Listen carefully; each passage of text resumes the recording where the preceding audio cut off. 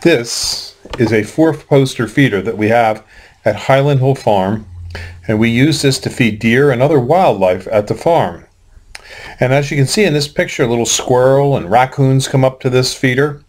But we have this feeder here to feed deer primarily, because deer is the biggest vector for carrying ticks around on our farm. And it's important that we control the tick population, because we get claims from our employees when they get bit by a tick for Lyme disease, which drives up our workman's compensation.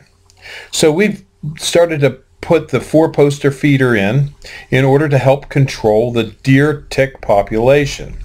The 4-poster feeder is very effective in helping control the deer tick population in an area, because it's been tested by the U.S. Department of Agriculture and found to be upwards to 92 to 98% effective over a 2-year period in eliminating ticks from an area.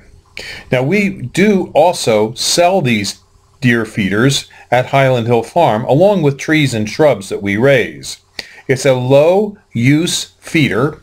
In other words, the deer only eat about 1.5 pounds per deer per day of whole corn from the feeder, which means you don't have to have a lot of corn to feed a bunch of deer, because a deer could eat upwards to 50 pounds of food a day, but corn only 1.5 pounds.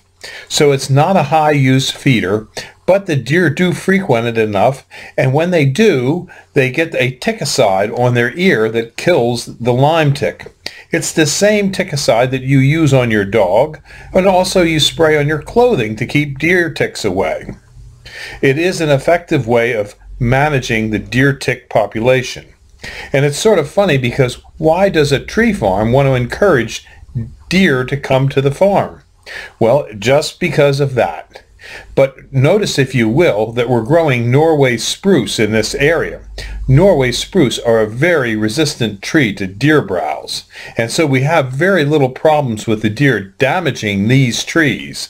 On other sections of the farm where deer are damaging trees, what we do there is we fence it off with an 8-foot-high fence. We also have a hunter access program at Highland Hill Farm, where you can come and hunt on some of our 4 different farms that we have in Bucks County. All we ask is that you call us in advance, you get a predetermined time when you're going to come out, and you bring us something that we can use on the farm. Usually we have you bring a bag of whole corn, or maybe a box of ammunition that we might need, or sometimes people bring us a bottle of wine, but we just make it a nominal thing so that, you know, you're providing us with something and we're providing you with something. Our farm is located on Route 313 in Fountainville, PA. We have 3 farms in that particular area and 1 in Dublin, about 4 miles away. We also have farms that we lease out for hunting in Bradford County, Pennsylvania, and in New York State. And we also have places where you can hunt on our ranches that we have in Montana and New Mexico.